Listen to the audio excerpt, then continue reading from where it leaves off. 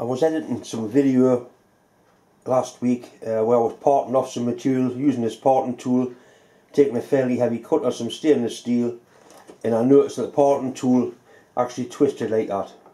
Not as much as that, but it did move. Once it does that, it means that the tip of the tool goes below centre height. That's when you get a dig in, that's when you start snapping parting tools.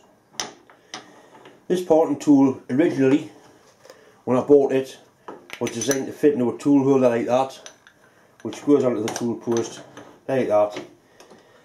The problem I had with it was on the box fad lathe, that it was sticking out a long way from the centre line of the tool post and I was getting flex. So I modified it, machined a dovetail in there to fit on the tool post on the box fad lathe, and it was a much better fit than that. It's a real sloppy fit, plus it's quite a short dovetail, so it's not getting a secure hold. So what I thought I would do, because I use it on here all the time now, is make a piece of steel to go underneath there, so when the tool gets dropped on, it'll drop down solid against the compound slide and there's no way it can tilt. There's some 6mm holes already down through there, I'll be able to pick those up. So it's simply a case of setting the tool up to be dead on centre height, measure the distance under there and make a piece of steel, or machine a piece of steel to bolt onto that. And it'll be a simple case of dropping it on, it'll stop on centre height, lock it up, can't move, and away we go. So first thing, get this tool set dead on centre height. The first thing I'm going to do is eyeball the centre height.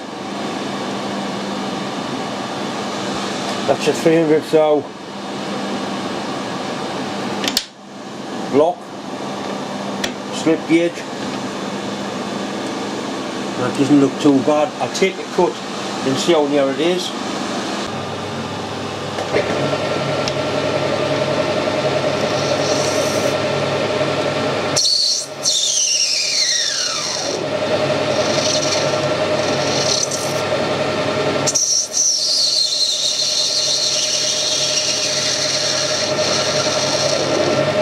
Right, it's actually not bad.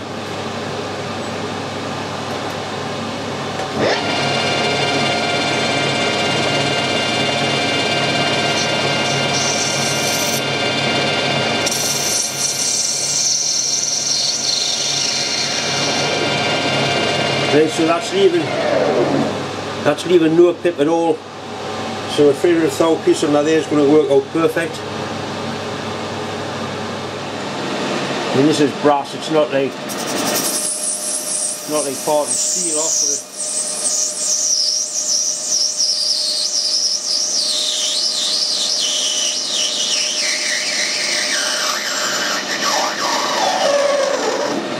Right, and that's like the proverbial knife through butter. No pip at all, so it's dead on centre height, that's good. It didn't matter what height this finished off at, because I've got a set of slip gauges and you can stack them together to get any size you want. But 0.3 of an inch, 300 thou is what I need on the bottom of there.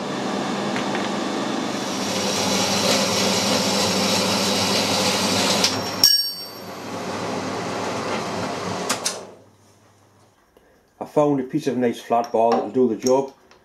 It's too thick, obviously finding a bit the right thickness would be a miracle.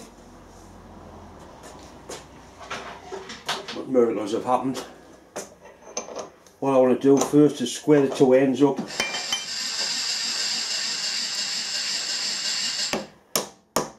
It's set up on two parallels. Bastard. I've been going to fix this hammer. Look at it. I've been going to fix that hammer for months.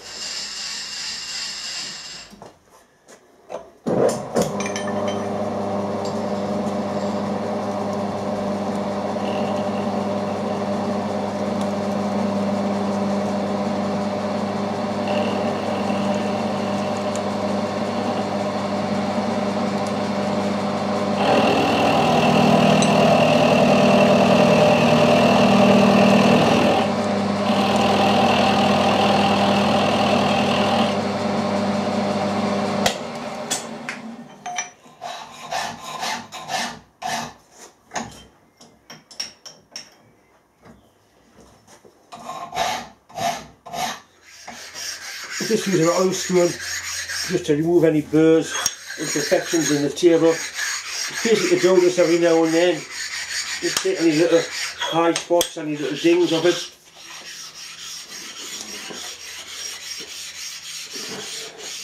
This is a nice flat oil stone, and this is the only thing it's ever used for.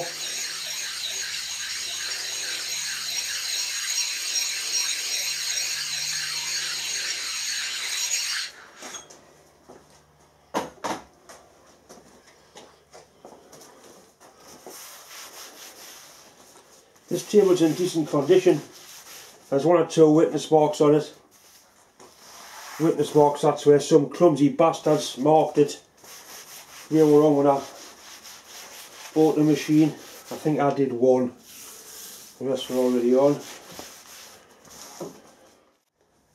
The head on this milling machine is able to pivot. There's two bolts in, you can tilt it that way, which is good for drilling angled holes.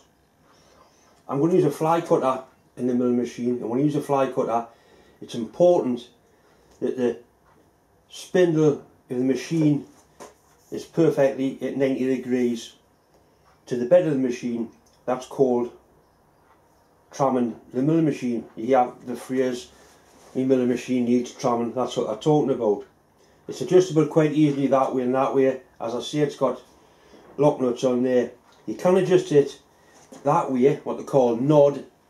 That's adjusted by putting, there's actually little bits of brass shim underneath there. I did do that quite a while ago. That doesn't move, it's that one that can move. I'll show you how I set mine up, or at least how I check mine. Basically, I've got a dial gauge on there showing 0. So all I do is turn it round to the other side, bring it down, and it's showing 2 thou. So this side here is 2 thou high. This side of the bed, that position is 2 thou higher than it is there. We'll 0 it again.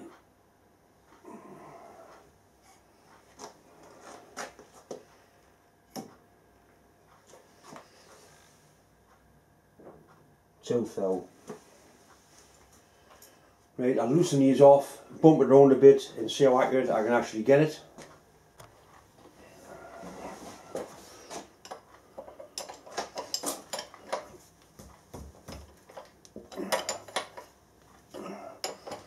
Give a little bit of tension on them.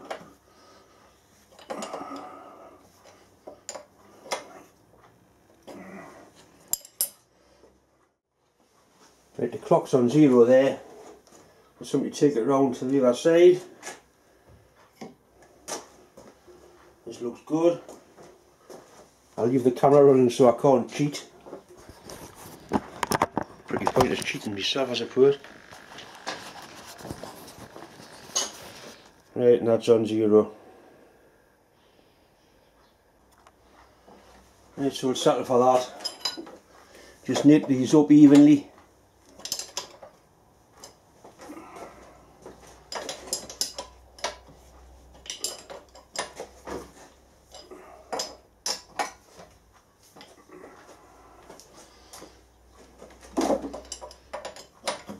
Right, and we'll check it again, just to make sure nothing's moved.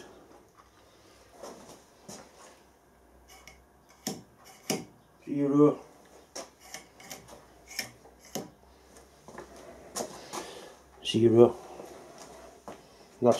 That'll be 12 inches, so within 12 inches it's absolutely spot on. They're nice and tight, so now I can proceed, put the fly cutter in and fly cut the little block of steel.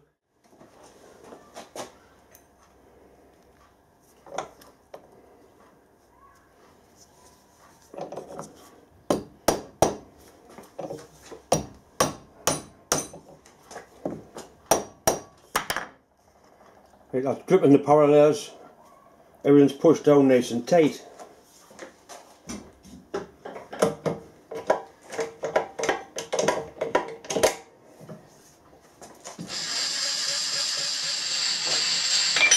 I need 15 thousandths off this, so what I'm going to do is touch it off, and I take the 5 thou cut off this side, measure it, and then turn it over and take 10 off the other side. the reason why tramming is so important when you're using a fly cutter. If you set this so it was just touching and the head was at a cant like that, an angle like that, it meant it would take a cut from here and then it would start cutting again on the back side. That's not what you need. Hopefully when we take this cut here, the job passes another cutter, and when the cutter is cutting on this side, it should just be barely kissing it and not taking anything off at all. And you will touch it off and take a light cut. Right, it's just touching there, you can hear it just touching. We'll zero the Z-axis. Right, Z-axis is on 0 or in inches. So we'll dial in 5 thou. A little bit of lube.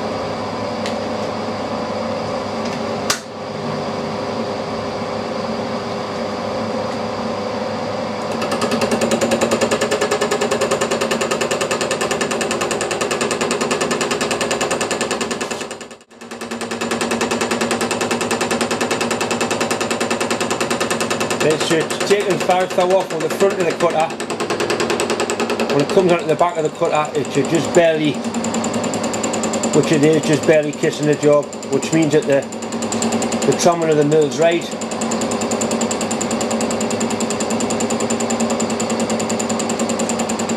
You get a lovely finish with fly cutting. And they call it fly cutting because all the bits you cut off. The bastards fly everywhere. Right, I'll turn it over to take that 10 thou off.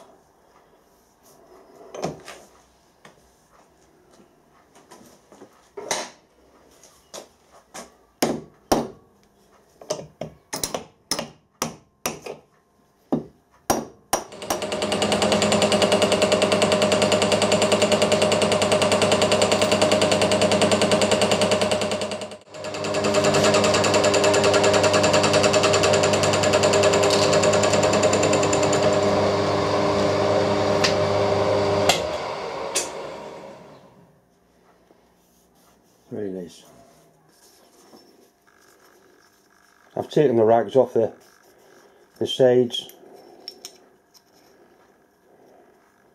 That's 300s. That's 300s there. Slightly under 300s. Right, so happy with that. That's now 300 of an inch thick. I need to transfer those two outer holes onto there, and that's going to be held on with two 5mm bolts. Easiest way to do it with a transfer punch. So put them up against there, so they're nicely lined up.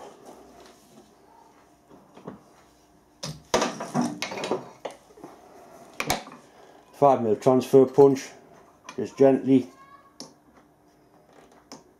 1, 2. Right, that's the two holes marked off. You could measure them and mark them out, but a transfer punch, it's transferred it. It can't be anything else other than right. I've got some nice little 5mm countersunk bolts that'll do the job ideally.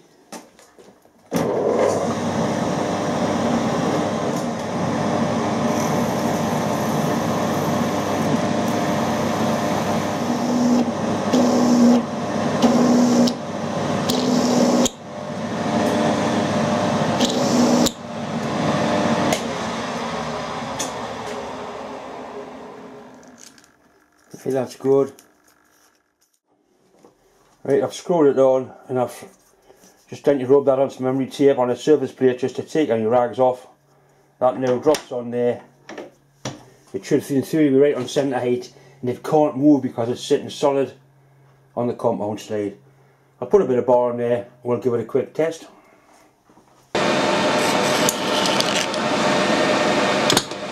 Okay, power feed.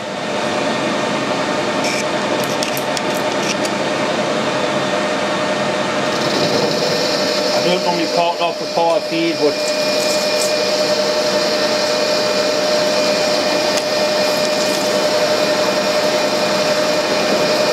I've been able to do that with that tool. That's working fine now.